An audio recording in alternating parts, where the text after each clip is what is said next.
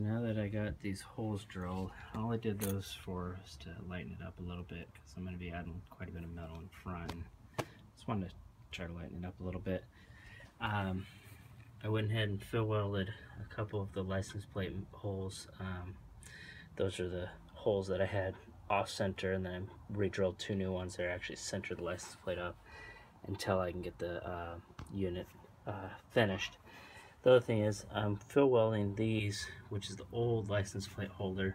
I'm going to grind them down just so underneath looks identical, or looks uniform underneath. Alright guys, so now that I got those holes filled in, I'm going to go ahead and put it back on the Jeep and bolt it back in, and then get the top plate started.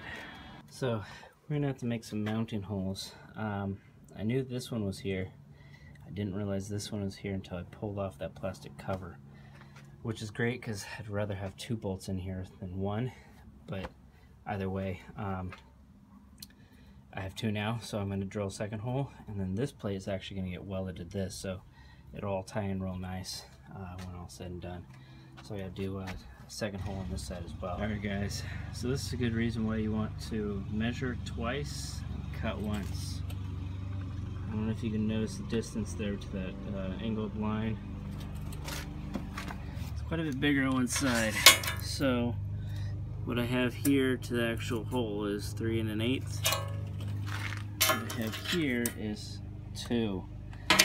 So what I'm going to do here, guys, I'm going to drill 2 new holes, fill weld, grind it down, and then I won't ever see it again.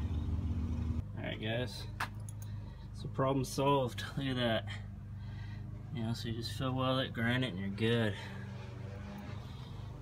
Alright guys, got the top plate mounted. Now it's time to figure out the rest of the design of it.